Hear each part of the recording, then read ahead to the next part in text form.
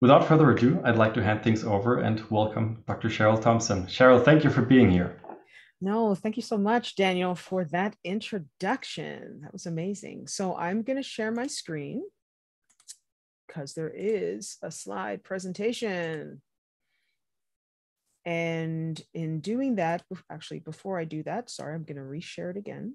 I'd like to say thank you so much for having me. I've never been to Germany, but here's a good window of opportunity for me to actually physically at some point come to Germany. So here's what the talk is going to be about. Let's go to the next slide. And I'm essentially going to take the viewers who are here through a history of Black beauty culture over the last, it's not just one century, it's many centuries. We're going to talk about beauty culture in North America to begin, like, because that's what I know more, right, in the present. But in the point 3, when I talk about the industry and things that need to be attuned to, that's kind of going to speak to the global industry. And then the second point, the politics of Black hair in particular over the last century.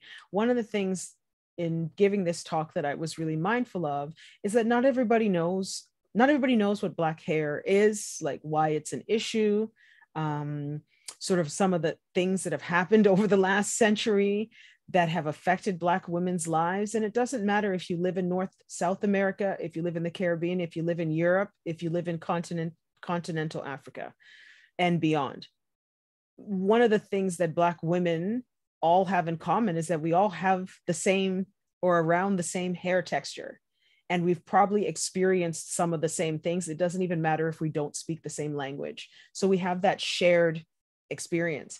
And one of the reasons we have that shared experience, like anything else when it comes to Black history, you really have to go back to Africa, West African nations to be specific. So that is actually where I'm going to start this discussion, because you can't really understand sort of where we are today without understanding where we started and sort of all the diversity. I'm showing you an up close shot here of what they consider to be West Africa. You think about all of these countries that you see on the screen today. And today you can probably have an understanding of how different they are, that they actually all also speak a different language and they have different cultures in their countries. Now imagine what happens during transatlantic slavery, which is where we have to start. And so if we go back to those countries, I'm showing you an image here of a graphic of Black hairstyles that would have existed in Africa. What are you seeing? You're seeing a lot of different textures and braids, and each one actually signaled something different. And so I'm showing you here on the screen, you can see all the different tribes, ethnic groups that lived in different regions in West Africa. They were not all living in the same region. And because they lived in different regions, they were different ethnicities, they wore their hair differently. And in wearing their hair differently, hair signaled different things. Whether you were single, you were married, you were in mourning, you were a person of nobility living in the community, you worked a certain occupation, everything had a meaning. And at the same time, if you can imagine going back to this time, so this is pre-transatlantic slavery, and even after, because as we know, not everybody was taken onto a slave ship, what you have in African communities is the knowledge of how to care for your hair. People are given that title of hairdresser or hair carer. So somebody, if you look at this image I'm showing you, somebody did this. Somebody, and probably many people did this. They had the trained skill to do it.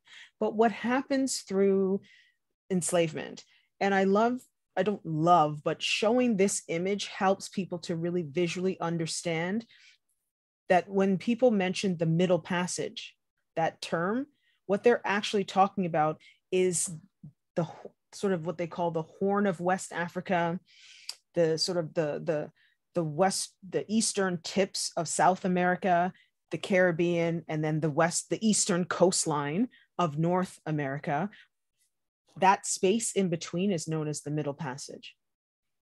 And so it's in the Middle Passage that everything I just said to you becomes homogenized into one African body. Any linguistic difference, ethnic difference was suddenly just erased. And so if you think about being on the slave ship, you would have had all of these people who in West Africa were very different. They did not speak the same languages. They were not culturally the same. They didn't even wear their hair the same, yet they were on a ship for months on end. And then when they got off the ship and were in this new world, suddenly they had to learn how to live together because they were deemed to be the same. So they got categorized as the same. And all those differences, they didn't really mean much.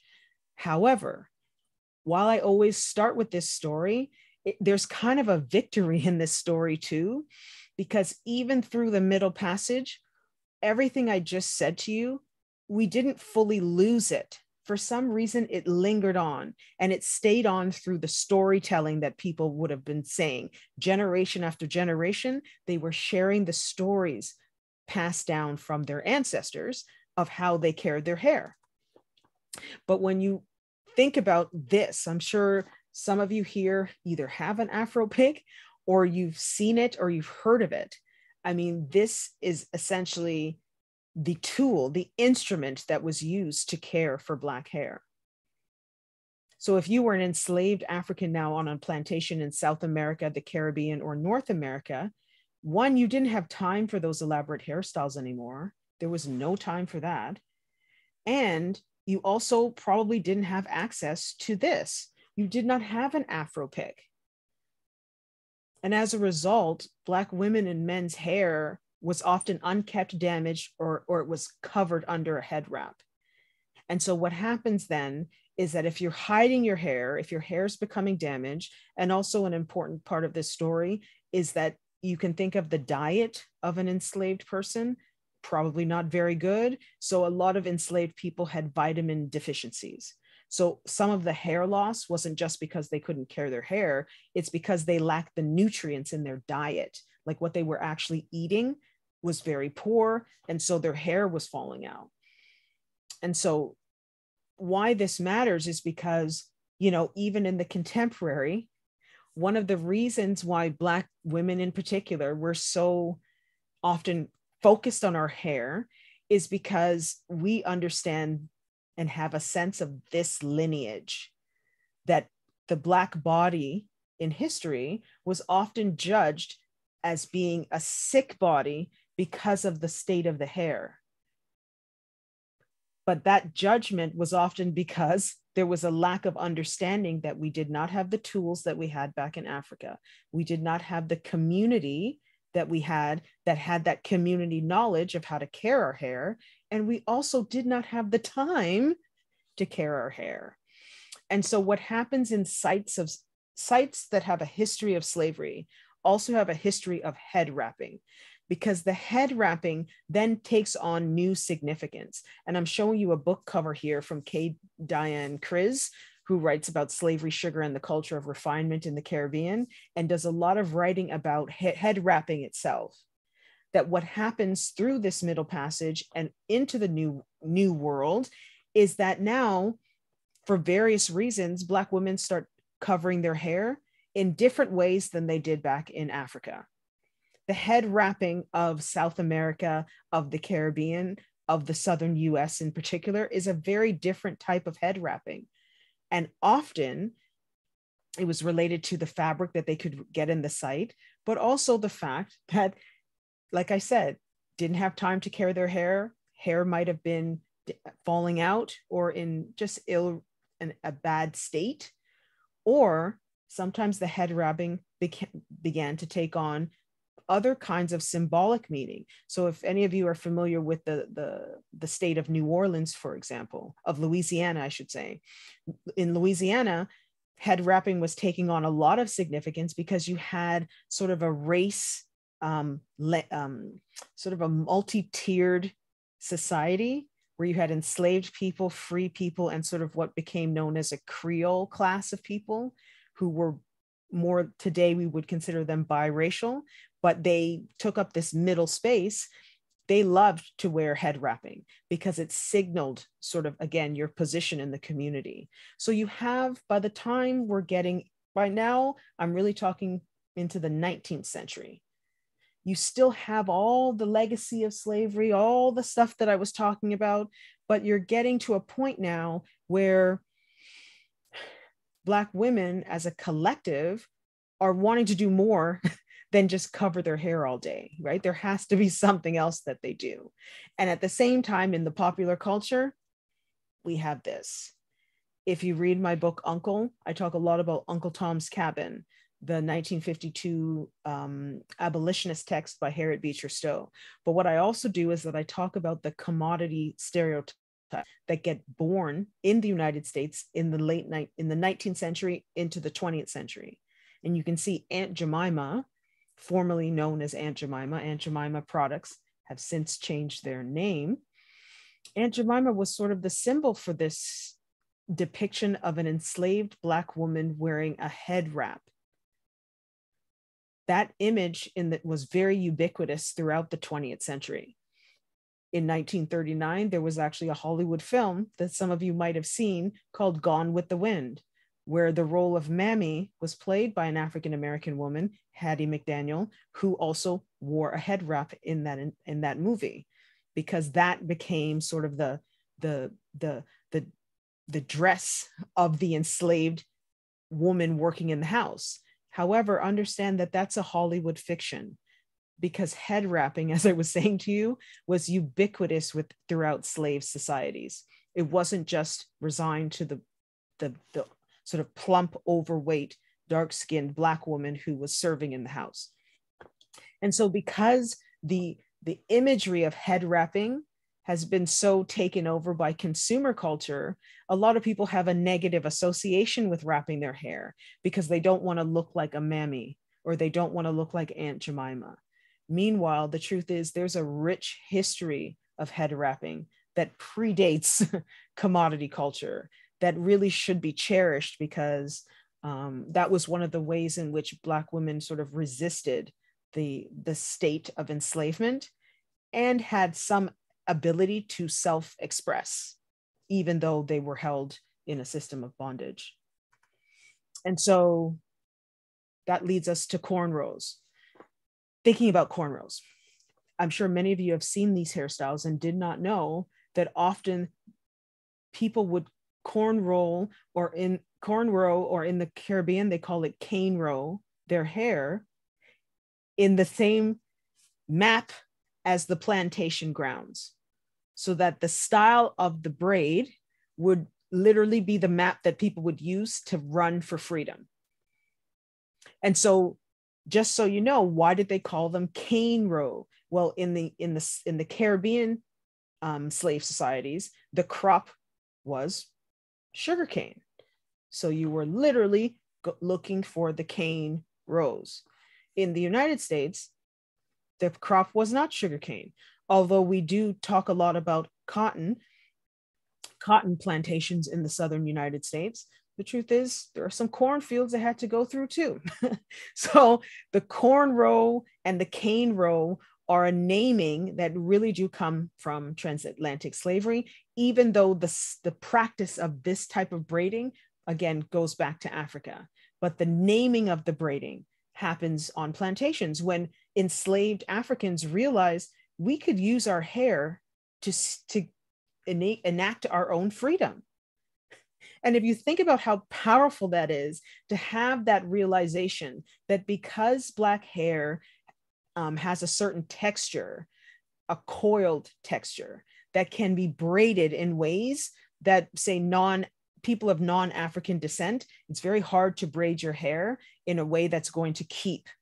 But people of African descent, we can do a lot of elaborate braiding with our hair. And so they realized over time that they can use the one thing they have that sets them apart to seek their freedom. And I love to say it that way because it helps to remap the negative association that a lot of people have with this particular hairstyle. In the United States, in particular, for example, you can be sent home from school if you wear your hair in this hairstyle. I'm not sure what the cases are in Europe, but in North America, this style is often punished. It is not rewarded.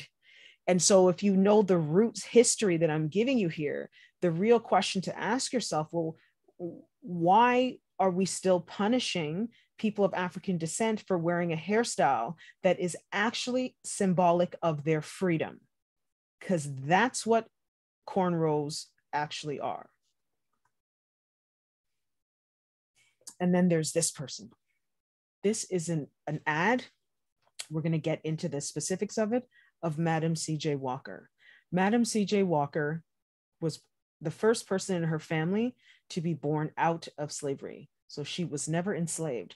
But given that her family lineage was people who were enslaved, Sarah Breedlove, which was her born name, always wasn't, working below the poverty line. She worked as a laundress. She, herself had hair loss and problems growing her hair. And so she's really the inspiration for many people because she used that hard knock story to create her own beauty product line in the early 20th century. For those who Netflix, Netflix actually has a 4-part series about Madam C.J. Walker called Self-Made. But on the left is the actual Madam C.J. Walker, who many people say changed the beauty culture industry, not just for Black women, but writ large, because not only was she the first woman millionaire that we know of, documented, she also created a system of hair care that included giving Black women jobs. So her system was the Walker system, also known as the shampoo, press, and curl. So the hot comb that I'm going to talk about in a little bit, Madam C.J. Walker didn't invent the hot comb, but she repurposed it for coiled hair.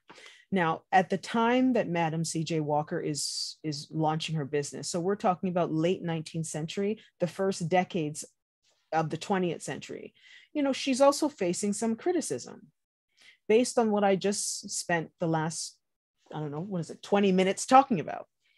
She was criticized for basically creating a product that said to Black women that beauty is only going to be attained when you straighten your hair. So many people felt that she was disparagingly putting down the cornrow, the braids, all those African hairstyles that I talked about before. But what I think is really healthy to do is to put Madam C.J. Walker into context. And she even said this at the time. What she was trying to do is give Black women a sense of beauty. A lot of Black women at this time suffered from damaged hair. Hair was falling out, big bald patches everywhere.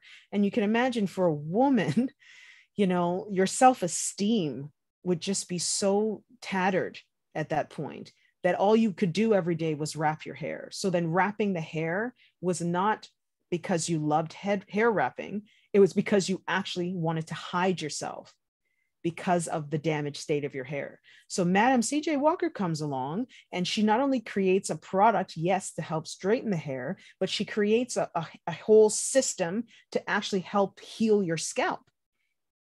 She had a glossine, she had a scalp healer, a shampoo, conditioner. There was all these products suddenly coming from a Black woman whose story was tied to the product, because she would tell the women that came to see her, that she used to be them. Her hair used to look like theirs. And so she was living proof that her products worked, and she became a millionaire.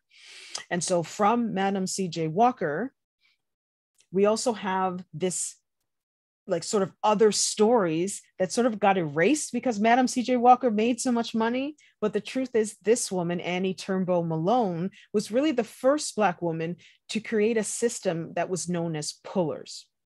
So pullers were like a if we compare it to the hot comb that I'm going to show you next, pullers were something that you did to just basically pull the hair to straighten it. Okay. And the reason pullers didn't really take off is because while you're pulling the hair to straighten it, you were potentially also pulling out your own hair. So pullers were actually eventually, like, people just did not use them because they were very dangerous. But both Annie Turnbull Malone and Madam C.J. Walker actually borrowed some of their methods from the California perfume company, which later became known as Avon, which many of you might have heard of, that was founded in 1886.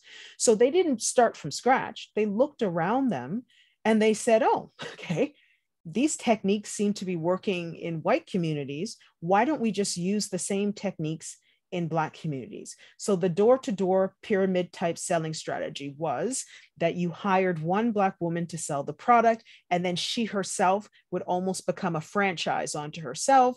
And then she would hire 2 others, and then 4 others, and then 8 others, and then so on and so on.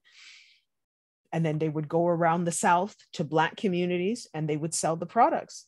And of course, it was a hit. And so here's another example I'm giving you of the shampoo, press, and curl method, because many people sometimes don't actually know what that is. I'm sure you might have heard of a hot comb. Here's an example of what a hot comb is. It's literally tongs. Today we would call them tongs that get heated up in a cylinder or just on a regular stove, a gas stove, or even electric stove can do it too. And then the hair is taken and pulled through the hot comb.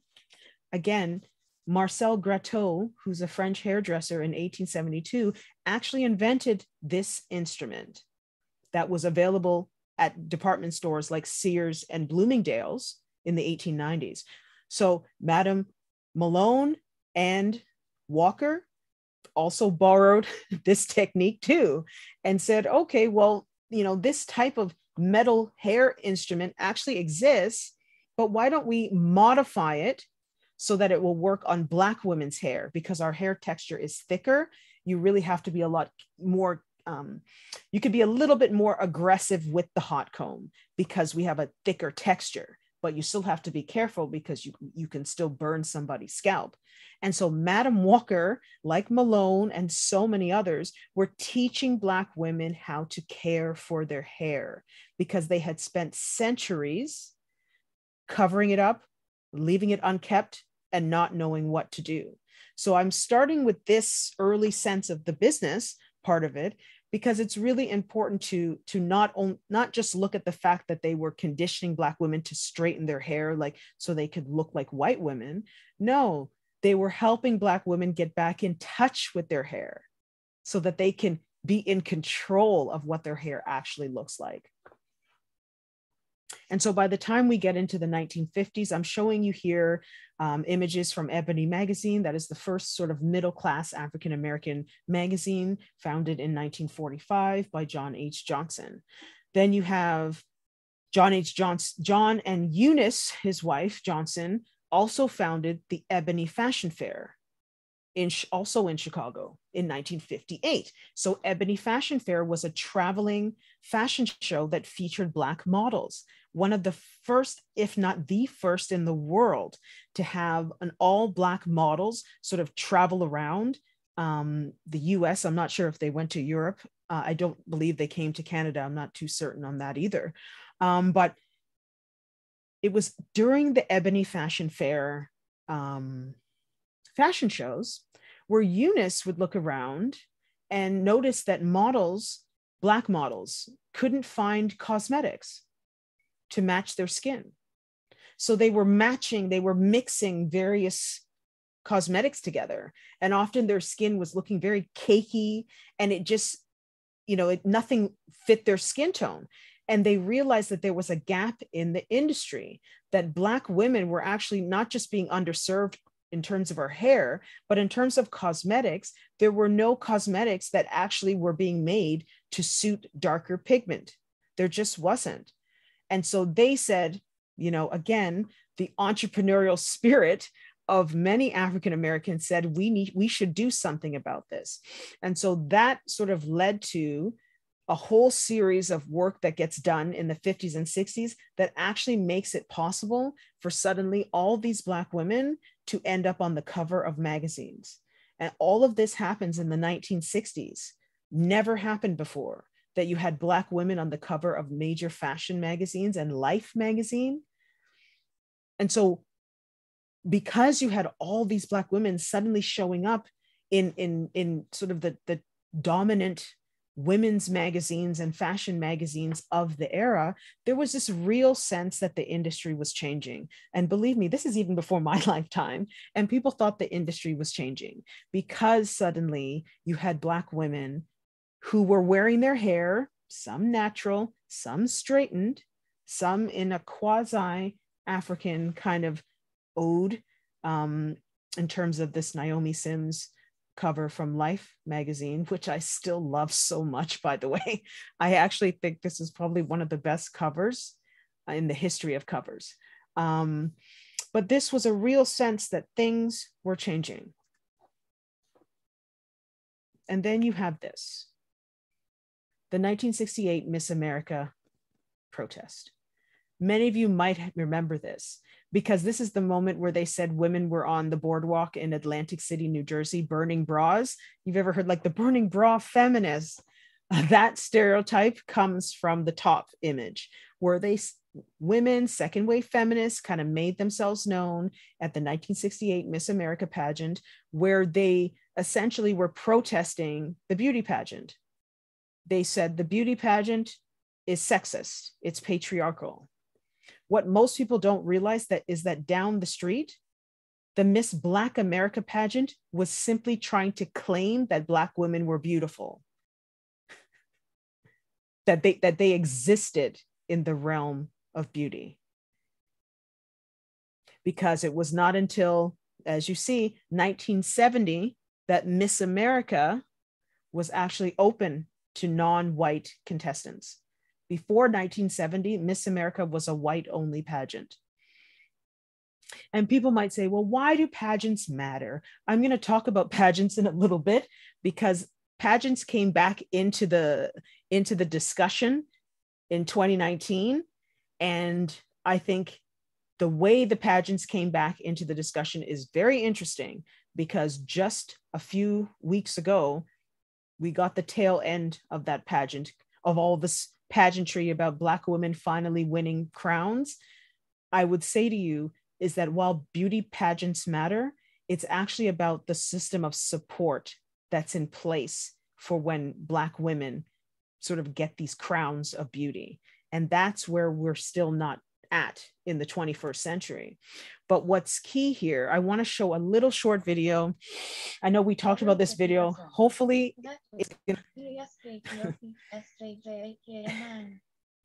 hopefully it'll play and there won't be any sound issues. I'm showing you this video because this is Vanessa Williams. If you don't know, Vanessa Williams is an African-American actress, singer, performer, and also the first Black woman to be crowned Miss America. And I'm showing this little short clip because she talks about what that experience was like, but also kind of taps into the sort of the intersections of beauty culture that's not just about hair, it's also about skin. And it's also about ideas of purity, which Black women are often presumed not to have. And so Vanessa Williams is just going to share a little bit of her experience.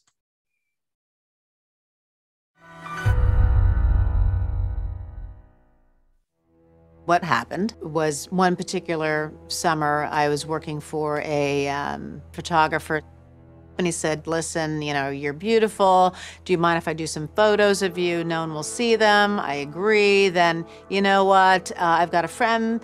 Can she come over? I'd like to do some black and white shots in silhouette. No one will see you. Fine, fine. And again, after I've worked there and feel quite comfortable and trust that no one's ever going to see these photos.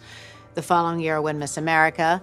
Meanwhile, after I win Miss America, this photographer, he ended up going from magazine to magazine. He went to Playboy. Playboy said they wouldn't really buy them, these photos. And he ended up going to Penthouse, and Penthouse said, sure, we'll do it. And ended up publishing them with 6 weeks left in my reign. My biggest, probably fear, was to tell my parents, because you don't want to disappoint your parents. Once I knew that it was a reality, and I called them into my hotel room, and they said, okay, we love you. I knew that they were in my corner, I knew that they support me, and I knew that we'd get through it. Miss America Vanessa Williams took off her clothes, and now she's being asked to give up her crown within 72 hours. That announcement today by Miss America pageant officials in Atlantic City. Williams may be dethroned because of some nude pictures of her with another woman taken before she was crowned Miss America. So I ended up having a press conference, resigning. I wish I could retain my title as Miss America. However, the potential harm to the pageant and the deep division that a bitter fight may cause has convinced me that I must relinquish my title as Miss America. Not only was that something that's never happened within the pageant organization, it was this huge dichotomy, and it couldn't be any more polar opposite of two images. You've got Miss America, who is angelic, and you've got naked pictures, which is salacious. So I ended up going into a lawsuit against Penthouse magazine. And while you have to do a deposition, and your lawyers are talking to you about the trial, and this might come up. I'm just going to stop it there because the rest isn't really germane to what I'm going to talk about. But why I showed you that clip is because Vanessa Williams was the first Black Miss America. And Vanessa Williams is also one of the lightest skinned Black Miss Americas. And yet she was still treated as if she was different to all the other women who had ever been Miss America. And the reason that is because in the context of beauty, there's still a sense of all it takes is one drop of otherness still sets you apart from the dominant beauty standard. That's really what Vanessa Williams come up and he said, sort of saying in that clip, and what I wanted to kind of pivot as we talk about Black hair over the last century, because she was the perfect example of someone who checked every box. She's beautiful. She has light skin. Her hair actually was like naturally straight. She has checked every box, and yet she was still othered in a kind of way where she still couldn't fully be absorbed into the dominant beauty standard that also comes with sort of narratives of purity and respectability and all of that. She had to be stained in some way through what happened with those photographs that she took before holding the crown. If we now go back, let's forget that's 1984, whenever that was. The 1960s really did shift the image of Black women. It shifted the image of hair. If you see here on the top right at Cicely Tyson, who passed away a few years ago, in 1963-4, she was in a show where she wore an African-inspired braided hairdo, like you see here in this cover. Beside her, Angela Davis, who I'm sure everyone is familiar with, activist, militant, has been wearing an afro since 1969. These women, these hairstyles suddenly became the badge to wear if you were Black. So the Black is Beautiful movement was attached to these like iconic images from the 1960s. And so suddenly your collective identity became more important than your individual identity. And why that matters is, most people don't remember this, but when Vanessa Williams was crowned Miss America in 1984, a lot of Black community were actually angry because they thought she was white identified. They didn't really claim her as Black Miss America because of how she looked. Because in the consciousness, this is Black. Black looks like this. And so that's what happened in the 1960s. We often talk about the 1960s and the civil rights movement in the United States. We don't remember the fact that it wasn't just civil rights in terms of legislative change and desegregating schools and public facilities. It was also civil rights to reclaim one's ancestral attachment to Africa. So there was a reclaiming of Africa as one's homeland, but also aesthetically as being the signifiers of the race. So to be Black was to reclaim Africa as your identity. And so here's an example I'm trying to give you from the shift. We look on the left, on the left, here's what they were selling in terms of advertising imagery in the 1950s. By the 1970s, the same company is now selling you Afro Sheen and is now giving you a very different vision of Black beauty that is very different than the vision that was being sold in the 1950s. And that vision has a lot to do with, again, the sociocultural movements of the 60s. That was the legacy of the 1970s that still lingered when Vanessa Williams was crowned. It was still in the ether. Why she also was really ostracized by her own community too. And here's just another sense too of fashion fair cosmetics. So by the 1970s, you have a line of cosmetics geared toward Black women. I'm just giving you a sampling of advertisements from that time. And you can see they're very Afrocentric. Women have a natural Afro. They're sort of dressed in the sort of colors and tones that are very different than you would have seen, say, in the 40s and 50s. And so again, Eunice and John Johnson, they tried to approach mainstream companies to create products for Black women, and they were turned down. So they went in and they did it themselves. So fashion fair cosmetics is actually the first cosmetics that was sold at department stores geared towards Black women. And one of the reasons why the Johnsons were able to get their products into the department stores was because they had already proven success with the Ebony Fashion Fair and, of course, Ebony Magazine. So think about that. John and Johnson and Eunice Johnson had to create an empire before they could get their products into the department store in the 1970s. And I think understanding those structural constraints really helps to put them in context and say how amazing these people were, not just as business people, but visionaries, because they would not accept no for an answer. They just wouldn't. When the mainstream said no and turned them down, they just went out and did it themselves. And I think that's a good message that we need to be telling, especially young Black people today, when we're still in an environment where we're being told no, then just go out and do it yourself. A no is not a no, it's a detour to take another road to get to the same result. And so the Johnsons, they did that in the 60s and 70s. Then 1975 happened. And 1975 is a very pivotal year because that was the year where in the United States, the FTC Commission, the Federal Trade Commission, forced Johnson products, so the same Johnson products, the Ultra Sheen, and by then they'd also had a chemical relaxer product that they were selling. They forced them to sign a consent decree that basically acknowledged that there were safety problems with their Ultra Sheen Permanent Cream Relaxer. A relaxer is a chemical hair straightening product. So they were forced to sign this.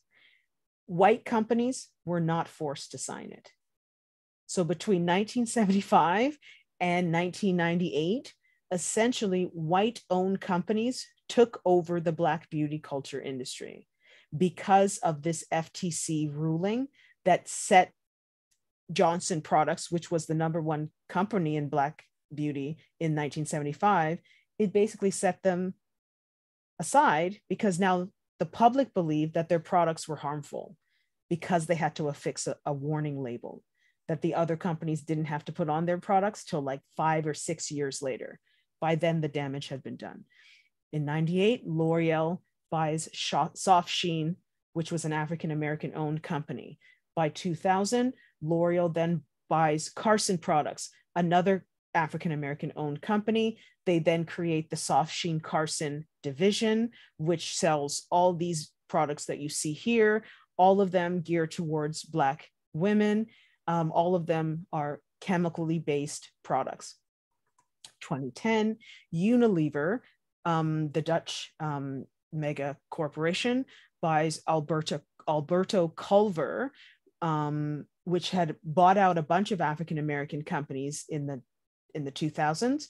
And all of these products you see here are also chemical relaxers and sort of shampoos and conditioners. Then in 2014, L'Oreal also then bought Carol's Daughter. Carol's Daughter was formerly a natural hair care product line out of Brooklyn, New York. It filed for bankruptcy. L'Oreal came in and bought it. So in this nice little timeline that I've given you here, what I'm essentially saying to you is today, the Black beauty culture industry is essentially dominated by L'Oreal, Unilever. I think Procter & Gamble is another company. Those are the top three. The Black beauty culture industry of the 21st century is actually not owned by Black people. It's owned by white companies that have Black facing labels. And I think this mergers and acquisitions line is really important to the conversation because it helps to kind of explain why you walk into a store and this is what you see. At a typical Black beauty product shop, you're going to see hair weaves, you're going to see chemical relaxers. These are images I took right here in Toronto. And, you know, I'm not one of those people who's being critical of the sole proprietor who has a hair shop. It's a very tough business. And you also have to feed your clientele what your customers are interested in. What I'm really saying is who owns the industry determines what's popular, and, you know, really determines sort of feeds the engine, so to speak, on people's purchasing choices. And if one of the things to understand about this topic is that the Black beauty culture industry, which includes skin and hair, is what we would consider to be a recession-proof industry, meaning its sales are not dependent on market fluctuations. So if the dollar goes up or down, if the economy is in a slump, Black beauty culture industry sales only go up. They never go down. Only in the last few years have chemical relaxer sales started to dip, but it's still a very marginal dip. It's not a huge spike. And what that means is that you have a product dependent segment of the population that needs to buy products. And if they need to buy products, it means it really doesn't matter what you sell them, they're always going to buy it. And so one of the aims of the work that I've been trying to do is to just raise people's consciousness to say, you know, you actually don't need to buy the product that's being sold to you. Instead, you can ask yourself what is good for you and what is going to feed your hair and your soul other than what's being sold to you. Because one of the dirty secrets of the hair trade is that it's big money. This is an old article from 2012. And look at the revenues from 2012. This is in pounds, 38 million pounds worth of hair imported into the UK, the third biggest importer of human hair in the world. We're not talking about a small, people often think Black hair is a frivolous topic. It actually isn't. We're talking about big millions, if not billions of dollars. And here you have this quote here, despite the recession this is around 2012, the hair extension industry was booming, with hair extension companies claiming it is worth between 45 million and 60 million pounds. I mean, just think about those monies, those numbers. And that was 10 years ago. It's probably double that today. But one of the main things to think about when it comes to hair, and I'm showing you Chris Rock's 2009 film, Good Hair, is that the dirty secret behind it, though, is that, you know, where it comes from. You know, a lot of this hair is coming from the poorest countries in the world. And so you have sort of the dark side of the industry is that that's who's picking the hair. You know, it's people who are coming from very poor villages in India and China and other places.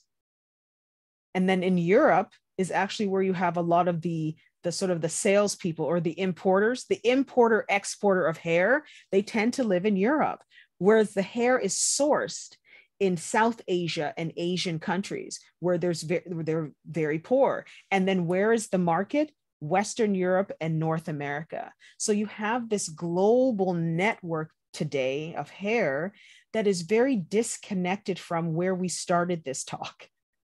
Remember, we started this talk talking about transatlantic slavery. I would suggest to you all that in many ways, the contemporary global hair industry has reproduced a kind of transatlantic trade, because those people where the hair is sourced are essentially slave labor, essentially. And same idea, it's in an exchange with Europe, and then it's sent through a new middle passage to North America. And it's kind of the dirty little secret that nobody really talks about, because hair is just deemed a frivolous topic and people don't think it's big money. But what I'm trying to say here today is that it's very big money. There's a lot of people invested, and a lot of the people behind the global beauty culture industry are actually men. It's actually not run by women, even though women are doing the work. And so this is something that I always try to bring awareness to when I give these talks, that ask yourself the question, if you do consume hair, where does your hair come from? Just like we have started to ask the same question about consumer goods, we actually have to start asking the question about hair. And so how can the industry be more in tune with Black history and culture? Just to wrap up in this last section. First of all, in 2008, Italian Vogue seemed to be making an attempt to rectify decades of erasure. Italian Vogue said, we're going to come out with the Black issue, right? And the whole issue was like all Black models. And it sold out, I think, in the UK and the US in like 24 hours. That was 2008.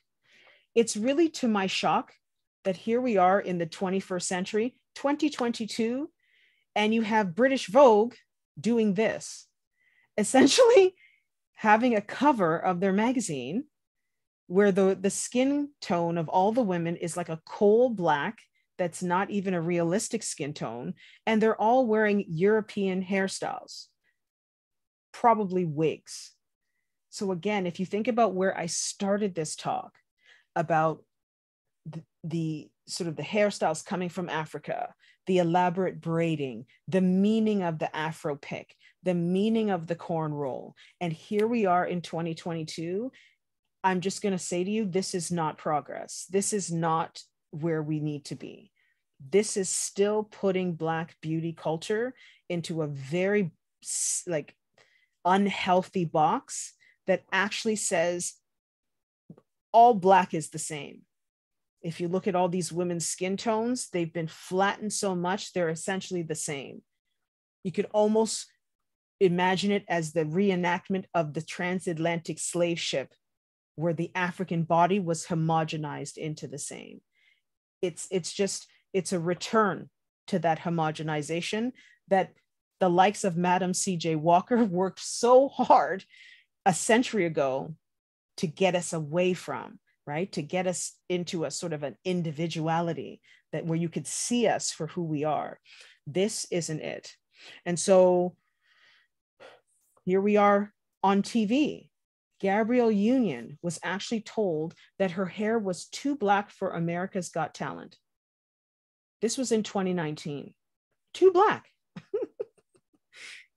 I mean, who knows if that's the reason she was fired or why she left the show, but she did say that it was said to her that her hair was too Black. Well, what did her hair look like on the show? Here are some images. And if you can see, Gabrielle Union was bringing back to life those same African hairstyles that I started this talking about. All she was doing was tapping into her African ancestry. And so when your African ancestry is too much for TV, I think the question that I'm really trying to get at in this talk is, what is going on when Black people can't actually show up the way we want to show up? Because just as this white woman who is blonde can present herself in that way, I don't know why Gabrielle Union can't present herself in that way. That is the opposite way. Why we need to kind of homogenize, again, that difference and make everyone the same. It actually doesn't make any sense. But I think it speaks to where the beauty culture industry is. And just to return again to the pageants, if you recall, some of you might know this, in 2019, we were celebrating because there were 5 Black women who were crowned victorious in beauty pageants: Miss World, Miss USA, Miss America, Miss Universe, Miss Teen USA. They were all Black. That was 2019. How shocked was I that one of those women just a few years later took her own life? Miss USA took her own life. This was just like a month or so ago. And so the question I want to leave with is really to think about all of these symbolic wins that we have celebrated over the last, 50 or 60 years. The question is the infrastructure behind them changing? Meaning, who runs Miss America? Is it people of color running Miss America? Who are the support team behind these pageants? Is it a diverse support team? Like, that's, I think, where we're at when it comes to beauty, to really step back and ask yourself, is this just the representation, or is this actually about the ownership and the power? Because what I would suggest to you today is that the power of the industry really hasn't changed that much in ever. The power behind the front stage is exactly as it was. And so really, what are the takeaways from this talk? I've tried to put a lot into such a short amount of time. One, Black cultural expressions are always intersectional. What that means is that we're not just dealing with, it's not just about hair, it's also about skin. It's also about culture. It's also about ethnicity. Not all Black people are the same. I am a person who, I am citizenship Canadian, but my ancestry is from Jamaica, removed from Africa. That's me. There are people that I know who are Nigerian, who are African Canadian, multi-generational Canadian. The way that we identify, it's totally different. That means the way we even the relationship we have with our hair is going to be different. So it's always kind of an important understanding to have that Blackness is intersectional and Black cultural expressions are also intersectional. There's no one shoe fits all. The next thing is Black hair or Black beauty is always complicated by hair and skin. You actually can't separate the two. That was sort of what I was trying to get at in my presentation, that it's really difficult to just make it about hair or to just talk about skin. They overlap and they intersect. And then the final thing is, the past and the present are always in conversation. That's the reason I could give those examples at the end there that are very contemporary, like they literally just happened, and they seem to be in conversation with the middle passage and the African pick and the head covering and the different ethnicities in West Africa. It's like we're still having the same conversation. And so, how do we improve? How do we get beyond all of the things that I've been saying in this presentation? The truth is, it's hard for me to give an answer because we're still trying to address them.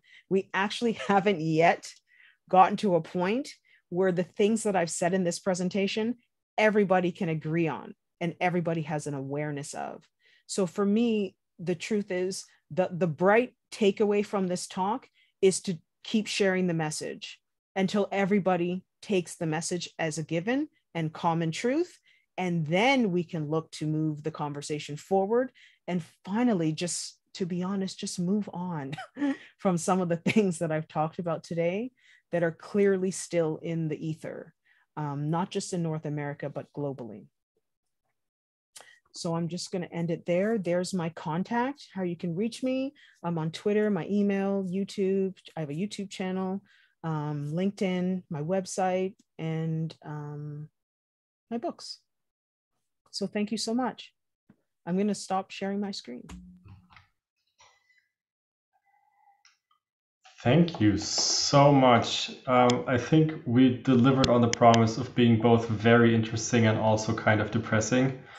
Um, I just had to think about the conversation we had before the talk, where we talked about electric cars, and the quintessence was we didn't get very far. And whenever we thought about the future in the past, today is what we were talking about. And looking at it now, we've not come really far. And I feel like the same rings true for what you just talked about. I feel like the vocabulary may have changed, but as you said, the conversation is still the same. So I hope there's a couple of things that we can take away that gives a reason for hope. But yeah, coming to a couple of questions. Maybe the first one is a bit of a personal question, if you don't mind. What made you decide to research in this field in the first place? Yes. So the book Beauty in a Box, right? That actually was my dissertation, my PhD dissertation. And before I started that dissertation, not to age myself, although I look, you have no idea how old I am. I could be anything. I started my PhD in 2009. So in 2007, I had turned 30. And I remember when I had turned 20, it was just a random thing I said to myself. I said, when I turned 30, I was going to stop using a chemical relaxer. So that was just something I said. So I used a chemical relaxer since I was 14 years old. So at 30, I said, I am no longer putting this chemical in my hair. So that had been 16 years of using that chemical product. And if you don't know anything about chemical relaxers, you usually apply one every 6 to 8 weeks. So every 6 to 8 weeks, I put a harsh chemical in my hair for 16 years. So I had decided that I was done. So at 30, I decided that I also wanted to get locks or dreadlocks or dreads, however you describe them. And so when I went on my own personal journey, I realized that at 30, I had never really touched my hair. I'd never actually touched my physical hair, because when you're a child, as a Black girl, somebody does your hair. You don't really do it yourself because it's very hard to care for when you're younger. And then as soon as I got to my teens, I got a chemical straightener. So my hair was straightened. I had never felt my tightly coiled hair in 30 years. And it was just my own sensory realization that I hadn't done that. And, everyone knows there is something sensual to the scalp, like the touching of the scalp. You're touching your temple. There's like a spiritual connection that happens when you touch your scalp. And the fact that I'd never really done that my entire life, it just took me down a rabbit hole of discovery. And then I realized if I was going to go and do a PhD, because at that time doing my PhD, I actually was working a completely different job. So I had to make a decision to become an academic. And if I realized if I was going to leave the life that I had been living, I'm going to have to study something that I have a personal connection to. Otherwise, I'm probably never going to finish because a PhD is really hard. So that's the long about story to say that I did this work because it was personal. And that's what led me to the dissertation, and then what led me to the book, and why I'm still giving these talks 10 years later. All right, thank you. Another question that came in is concerning the differences between the US and Canada, because I think a lot of what you just talked about was US history. And I feel like with the Black Lives Matter movement in the last couple of years, the United States and its problems with systemic racism have been in the media a lot and have been on a lot of people's minds in Europe as well. But I feel like Canada isn't as present in this whole discussion in Europe as the United States, because the problems are overtly happening there and on a big stage. Could you say something about that? Of course. I mean, it's the same. I mean, this presentation, if I was going to be asked to also talk about Canada, I probably would have needed 3 hours. And then we would have had to have a break in between, because our story is similar, it's some of the same stuff, but then there's a point where it does depart a little bit. And the reason you don't hear a lot about Canada, I think internationally, is because there's always an assumption that there are no Black people in Canada, that we don't have a story to tell. And I think part of that has been the lack of, I'll give you an example. I actually know a lot more about 10 years ago. I actually started to read the work of this particular scholar. I can't remember her name, but she was writing about being like Black. She was actually writing about being Black and living in Germany. And she's talking about like Black German identity and all this stuff. And I thought to myself, how come I'm reading this and I'm not reading a lot about Black Canadian women's identities? So part of this is that we haven't done enough producing ourselves. The reason you know so much about the African American story is because they have a pretty well-oiled cultural production machine. Think about the movies. If there's a Black movie that comes to Germany, I bet you it's an African American movie, right? So the entire world knows the African American story. It doesn't mean that our story doesn't exist. It's just that we are just at the beginning of producing it. So people like me, there's other scholars in Canada who are now just doing that work to tell the Black Canadian story, because it is similar, but it has its own unique, I would say the Black Canadian story is actually very similar to the Black British story. Like we have more in common with Black British people than even African Americans, only because the Black British population tend to be like the Black Canadian population from the Caribbean or continental Africa. And they landed up in Britain through immigration in the 20th century. In Canada, we have a lot of that, but then we also have almost an indigenous population who have been in Canada for 10 generations that most people don't know about. There are Black Canadians who have been in Canada since the 17th century. Okay, thank you. At the end of the talk, you said one of the things that we need to do is keep the conversation going until everyone can agree on at least the points of discussion. But one of the things that really can help this conversation, I feel like, is social media. And within the last couple of years, there's been a huge growth in body positivity on social media, which of course is a good thing. But then on the other hand, social media is also notorious for perpetuating stereotypical or problematic body images. Do you think there's more harm than good, or is social media a chance to really push this conversation into the realm of mainstream discussion? Yeah, I mean, I've thought about this myself because it's really tough, because something can start off with really good intentions on social media, right? Like I think of Black Lives Matter, for example, right? Like really powerful. It got so many people it's a rallying cry, right? And then after a while, it's like it just becomes an aesthetic online. And then big corporations then suddenly now tag this onto their ad campaign to make you think that they're like really socially conscious and aware, but there's no real action behind it. They actually call it slacktivism, right? There's a term that they give it because it's kind of like it's very easy to reshare a post or to attach a hashtag to something. It's much more difficult to actually be on the ground trying to create new supports for people. And I think that's kind of what I was trying to get at. You know, the 1960s civil rights movement, not the civil rights movement, correction, the Black Panther movement, which often gets maligned. The Black Panther movement was actually about supports, structure. You know, they had a whole system where they were creating a sort of a lunchtime lunch meals that they were giving to children. They were in the community. They were actually talking about creating like a social net that was from the community up. They weren't talking about, you know, integration, or they weren't talking about sort of messaging. In the 21st century, I think the problem is one of the things that social media does is that it does make us lazy. You know, it's pretty easy to just reshare something and not actually think about what does that organization actually need? maybe they don't need you to reshare. Maybe they need you to donate some money.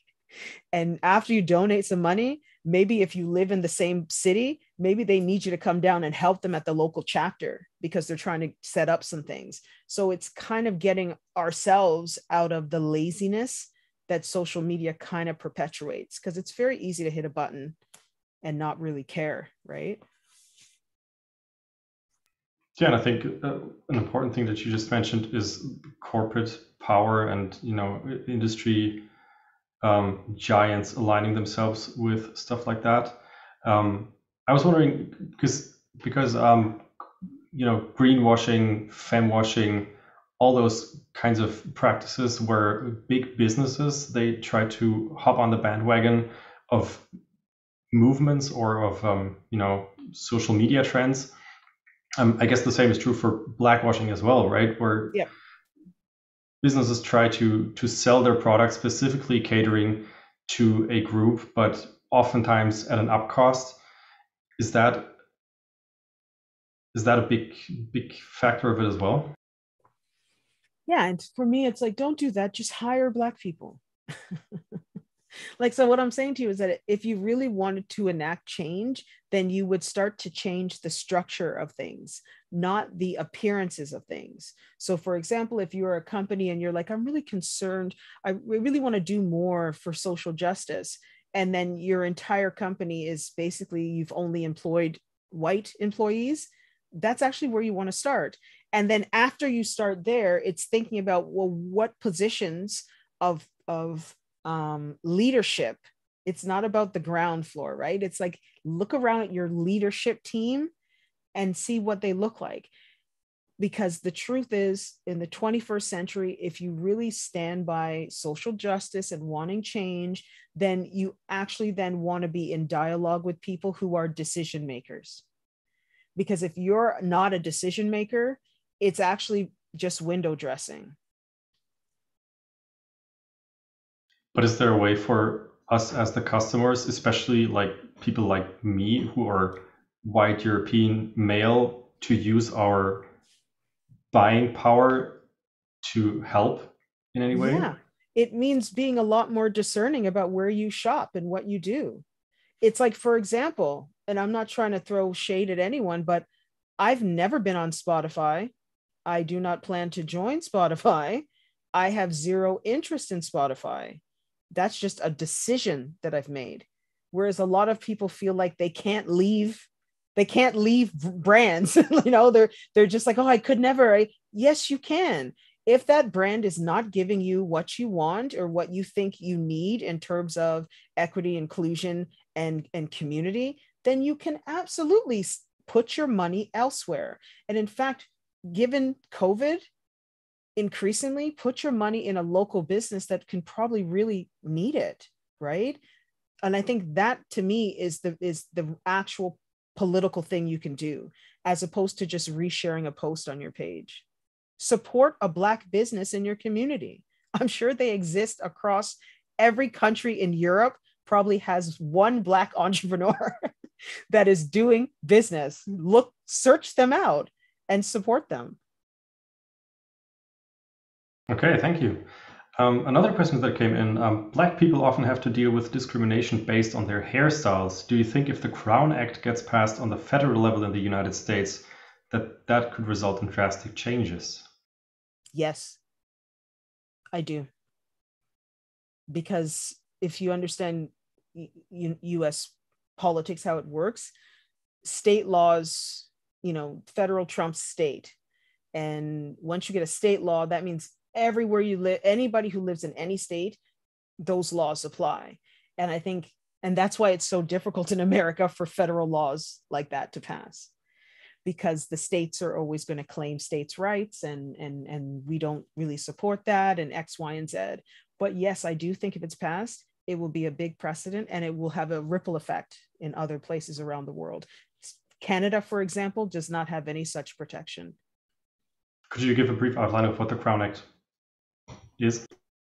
Well, it's essentially, you know, saying that a person of African descent can't be discriminated against based on their hair. So you can't be fired. You can't be held back in promotion, all the things that have happened over the time.